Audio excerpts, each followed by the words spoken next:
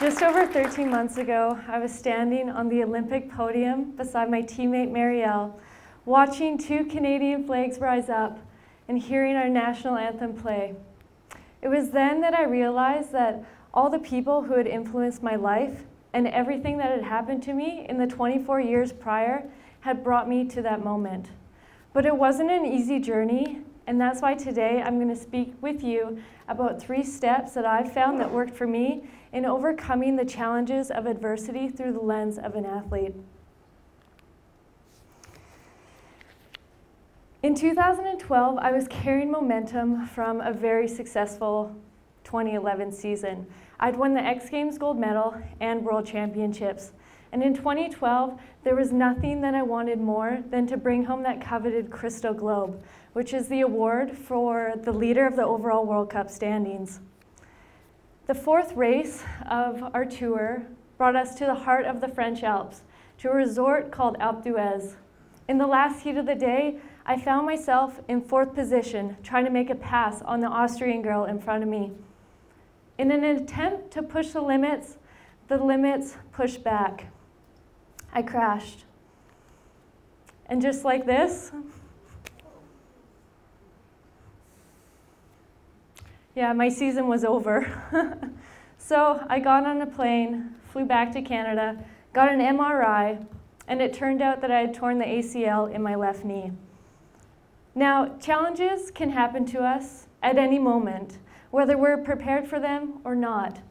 Each and every person in this room can relate because we've all experienced adversity in some capacity, whether it be life-changing or more of just a speed bump along our journeys. As Wade Boggs says, what defines us isn't the good or bad things that happens to us. What defines us is how we react in those situations. In life, we have no control over the cards that we're dealt, but we do have a choice in how we want to play those cards. We can choose to either succumb under the pressure of those hardships or to rise up and triumph in the face of that adversity. Now, there are some pros in going through these challenges. Adversity gives us an opportunity to learn.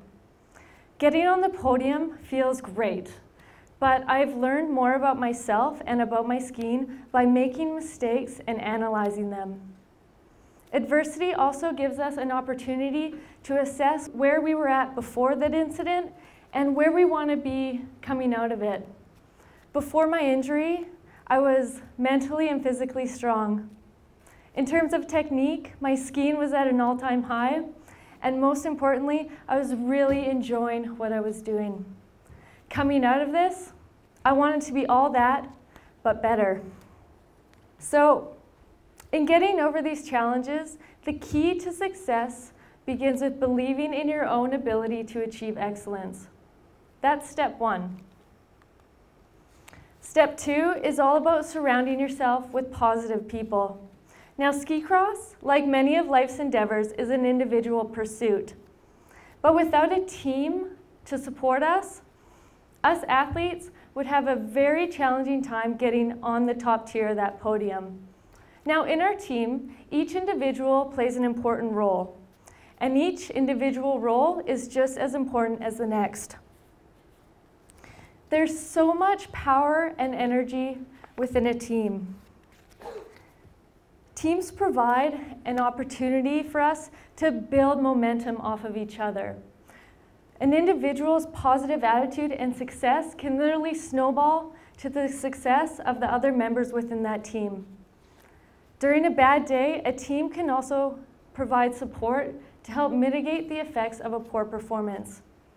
In coming back from my injury, I relied on my fellow teammates for guidance and support to help build my confidence, literally from run to run. Together with my coaches and trainers and physios, we made a progressive back to racing, which we jokingly called back to winning plan, which was challenging yet realistic. So at the end of the day, even though one person can stand on that top tier of that podium, I can guarantee you that there's at least 100 more who directly influence that person's success. When a solid team is in place, nobody has to go at it alone.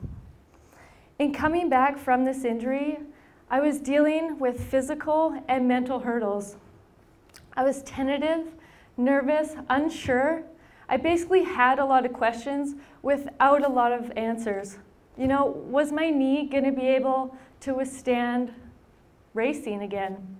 Was I going to be thinking about my injury going down that course? Was I going to be as good coming away from this injury as I had been going into it?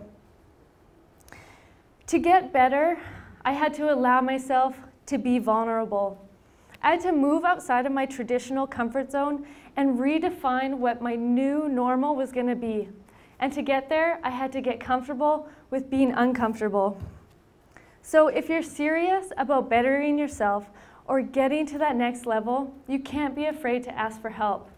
As an athlete, this can be challenging because it feels like you're admitting to a weakness or admitting to defeat. It can feel like a blow to your self-esteem and ego, and this is something that no matter who you are, where you come from, or what you do, we try to protect. So I've learned that in order to grow, you have to allow yourself to be vulnerable. And that doesn't mean that you're being weak. It simply means that you're giving yourself the best opportunity to succeed, even if that means that you have to take a step outside of your comfort zone. So in step 3, it's all about making a plan, seeing it through, and never giving up. In March of 2013, we were at the World Championships in Voss, Norway. This was an important race for me because I was coming in as the defending world champion, and it also acted as a qualifier for the upcoming 2014 Olympics. Unfortunately, I never got the chance to compete because I crashed in training. Although we didn't know the extent of my injuries at the time, we had a pretty sinking feeling that I had re-torn the ACL in my left knee. So I got back on the plane, headed to Canada, feeling completely and utterly defeated. But I made a promise to myself that I would do everything in my power to get on that Olympic team for the next season. I wanted to be part of the team who collectively identified themselves as fierce, unstoppable, invincible, inspired, and stoked. So in terms of goal setting, I'd figured out the what. That was pretty easy, but now it was time to figure out the how. The upside about having gone through the injury once before is that I already knew what it was going to feel like and what to expect. I already had a good idea of the things that had worked the year before and maybe the things that we could leave to the side. So together with my coaches and physios and trainers, we created a plan to get my body in peak physical condition so it could withstand landing from 70-foot jumps. So it could hold up, dealing with 3 Gs of force in a turn, all while racing head-to-head with 3 other unpredictable girls, traveling between 60 and 80 kilometers an hour. The catch on this was that we only had 11 months to get there. Having worked with a sports psych during my first rehab, I knew the importance that it would play coming into this one too. All the emotions that I was feeling my first time around, you know, that uncertainty, the nerves, it was as if they were jacked up on steroids for round 2. Part of the reason was because the biggest race of my life was coming up, and another part of the reason is that I only had 1 shot to get it right. I only had 11 months to do it perfectly. That's when she introduced me to this well-known technique called the MAC approach, which is an anagram that stands for mindful, accepting, and committed. In coming back to racing, I had to be mindful of all these emotions that I was feeling. I had to accept that it was completely normal, and I had to be committed with the plan that we had put in place. I had to invest my heart and soul into that plan and have faith that it was all going to work out. So setting goals is fantastic because it gives us a specific and measurable task to work towards. But what's even more important is creating that plan for how exactly we're going to get from here to there. Once that plan is in place, You have to be brave enough to commit to that process and take that step forward and move outside of that comfort zone. So now, fast forward 11 months, I'm standing in the start gate at the 2014 Winter Olympics. I'm feeling confident because my team and I had taken advantage of every opportunity that came our way. More than that, we made our own advantages. All the hard work, literally the blood, sweat, and the tears had been done, and now it was time to execute. To stay present in the moment for me was going to be key.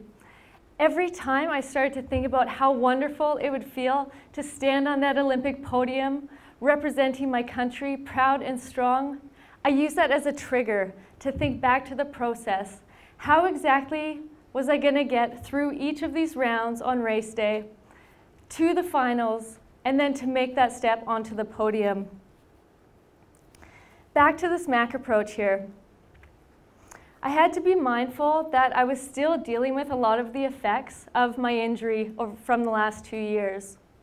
I had to accept that even though this was the biggest race of my life, my body wasn't at 100%. But I was committed in offering 100% of whatever my body would provide me with on that day, and that I was going to fight to the very end and literally put it all on the table. The semifinals in ski cross is a critical turning point, assuming that you make it this far. It decides who's going to go on to the big finals and have a shot at competing for the medal positions, and who's going to go to the consolation round, which feels like the equivalent of receiving a gold star and someone patting you on the back and saying, "Good job, thanks for coming out."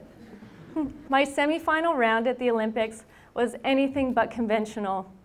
I pull out of the start, I'm a little bit behind, so I'm in 4th position. I'm thinking about my poor parents at the bottom, stressing, but halfway through the course, I make a pass, so now I'm in 3rd position.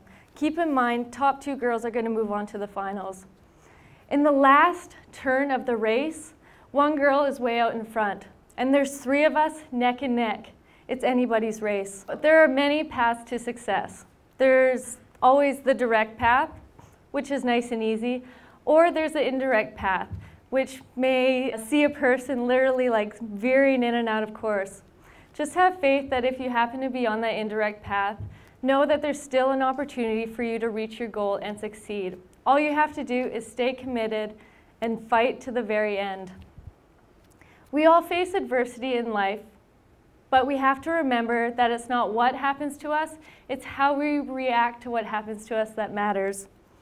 In coming back from these challenges, believe in yourself. Then build a solid team who can go out and facilitate, support, and guide your journey. Then make a plan, see it through, and never give up. Everyone's aware of the question of whether you're a person who sees the glass as half empty or half full. But the important thing here to realize is that that glass can always be filled back up. So, in closing, I'd like to leave you with a quote from one of my favorites, Dr. Seuss. "You have brains in your head, you have feet in your shoes, you can steer yourself in any direction you choose."